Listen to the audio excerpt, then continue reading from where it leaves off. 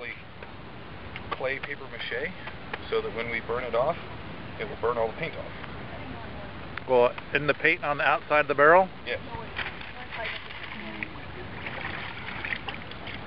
That's why I'm covering the barrel, so it holds the heat in close to the barrel.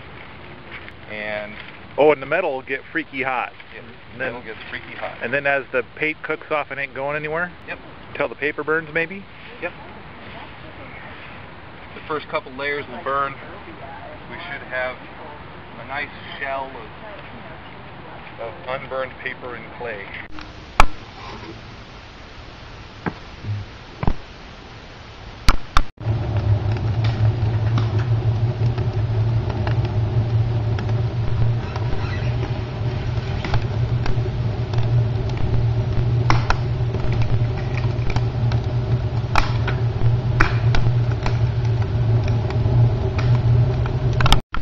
And currently the barrel is glowing red.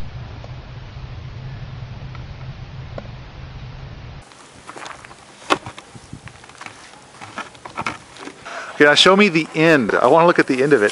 So, well, there. And so basically what we've got there is, if you kind of rotate it around a little bit, we kind of cut some stuff out of the end of it so that air can get in there easier. It won't plug when it goes down to the bottom.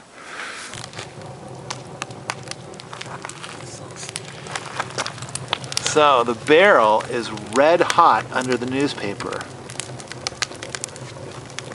Go ahead and flick away some of that newspaper right there, so we can see it being all red hot and everything. If you like this sort of thing, come on out to the forums at permies.com, where we talk about alternative energy, alternative building, and permaculture all the time.